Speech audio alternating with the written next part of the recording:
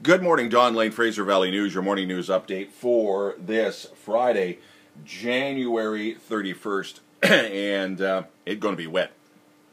Early this morning, a freezing rain warning was put up for Highway 3, so that's the Hope Princeton. For the rest of us, it is a rainfall warning. It's a Pineapple Express. We're shooting for 13 degrees. It's going to be a wet one. Now, having said that, Chilliwack Search and Rescue, as well as the BC River Forecast Center, issuing a high stream flow advisory. So if you're going to be anywhere like a trail near one of the rivers, please respect the river and please respect the river banks. Because that water's got to go somewhere. It's going to go into the rivers. It's going to wash away.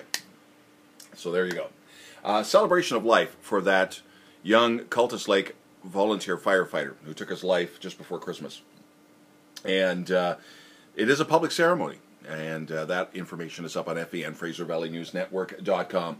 Pacific Agriculture Show, the 22nd annual, continues at TradeX in Abbotsford. We got some great photos of kids playing on the farm equipment, so that's a ton of fun. Plus the backgrounds and of course the farm animals. And yes, plenty of the big toys. That's watching the kids. That's cool.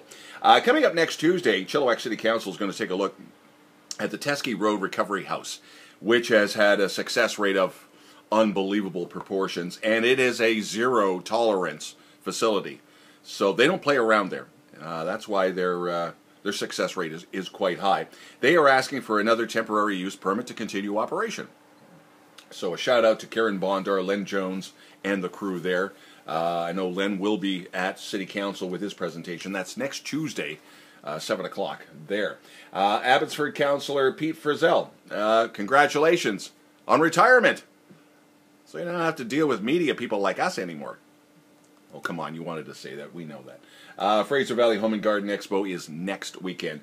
This Sunday, Groundhog Day. So we'll see if we got 6 more weeks of any of this.